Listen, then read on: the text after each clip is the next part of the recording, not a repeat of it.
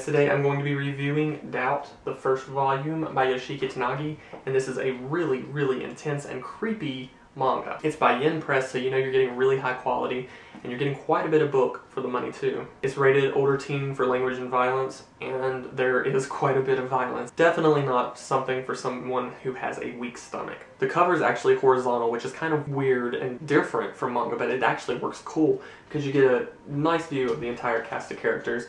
You flip the page up and you've got the characters again there, but then you've also got these creepy bunny rabbit type characters. The illustrations are great.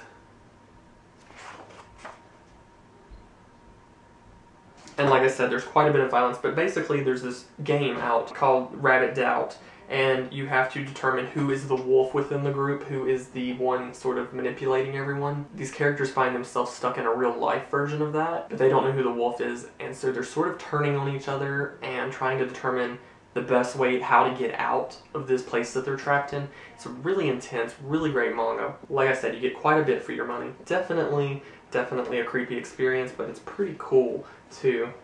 Again, there's quite a bit of violence, but the story is so interesting, it's so fast-paced. There's not a lot of text on the page, so I got through this in one setting, even though it's huge. But it's something that I definitely want to have in my collection. For a really great deal on this, be sure to check out mangasnack.com if you'd like to buy one for yourself.